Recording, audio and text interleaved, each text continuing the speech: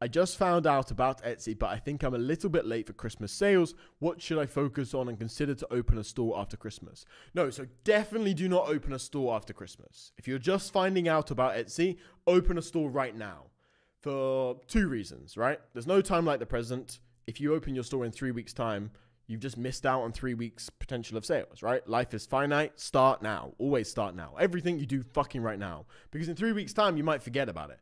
There's been so many businesses where I've looked back and realized, like, if I started that a week later, I probably wouldn't have ended up doing it. And then I would have lost out on like $1 million. Okay. So that's number one, right? That's number one thing. And then number two is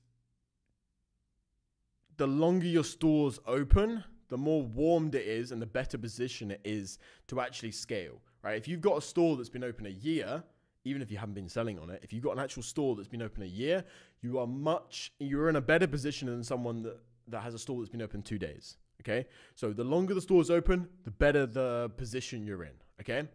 So just fucking start now.